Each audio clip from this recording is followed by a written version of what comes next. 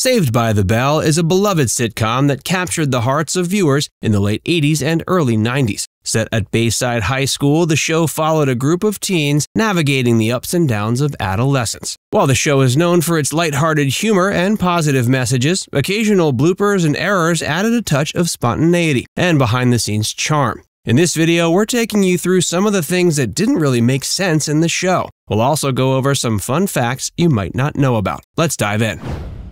Screech and Zach's friendship.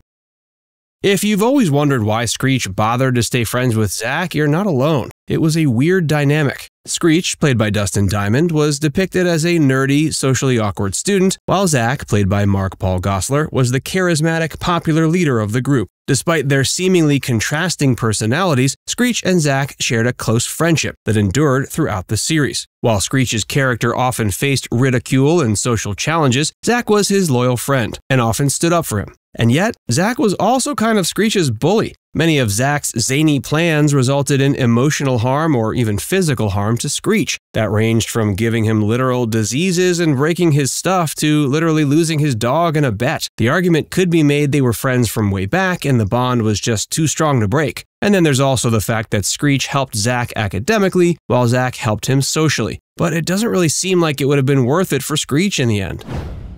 Wanted, Zach Morris.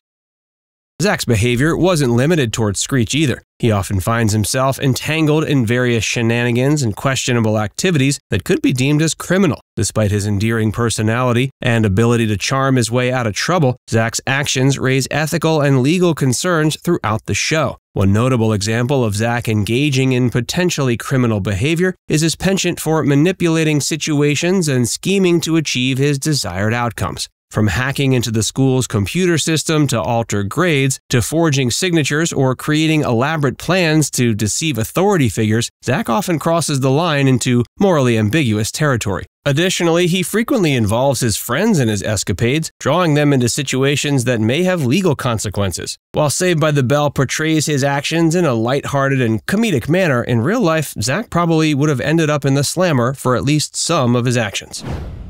Kelly and Jessie Who? Towards the end of its original run, Saved by the Bell underwent some significant changes as two of its original cast members, Tiffany Thiessen and Elizabeth Berkley, chose not to renew their contracts. Their departures created a need for new characters to fill the void for the final season. As a result, Tori Scott, played by actress Leanna Creel, was introduced. Tiffany Thiessen's decision not to continue was driven by her desire to pursue new acting opportunities and expand her career beyond the sitcom. She transitioned to other projects, including notable roles in Beverly Hills 90210 and later White Collar. Elizabeth Berkley left to explore new horizons and pursue a more adult-oriented career. Her departure was followed by her highly controversial and daring role in Showgirls. In an effort to fill the void left by Thiessen and Berkley, the producers introduced the character Tori Scott. She was depicted as a tough, independent, and somewhat rebellious student who quickly integrated into the core group of friends. Leanna Creel, who portrayed Tori, brought a fresh dynamic to the show. Perhaps the weirdest parts, though, of the switcheroo was that Tori completely fit in with the group without any issues, and that no one really mentioned the fact that two of their best friends were suddenly gone. Driver's ed on the links. In the episode Driver's Education, the characters tackle the subject of, you guessed it, driver's education. However, the twist comes when the students find themselves learning to drive in an unexpected vehicle, a golf cart. This unconventional approach to driver's ed adds a comedic element to the episode and offers a lighthearted take on the realities of obtaining a driver's license, except for the fact that it makes little sense. The setup was there wasn't enough money in the budget to teach the students in real cars, so they resorted to golf carts. First off, there's the issue of the reality of having driver's ed taught in school. We don't know where you went to school, but where we grew up, that kind of thing was definitely an extracurricular. And if you've ever driven a golf cart, you know that it works very little like a real car. You can be a whiz at zipping around the links in a cart and still know very little about driving. The robot.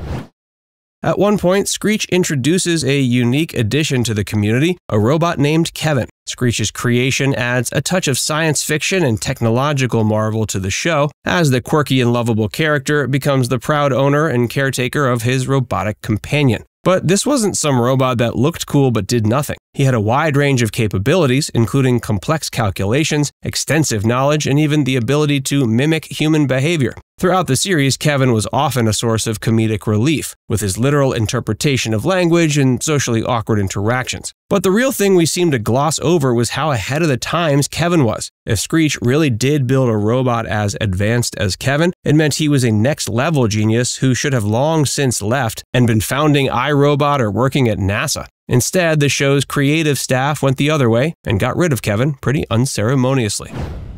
Fun facts.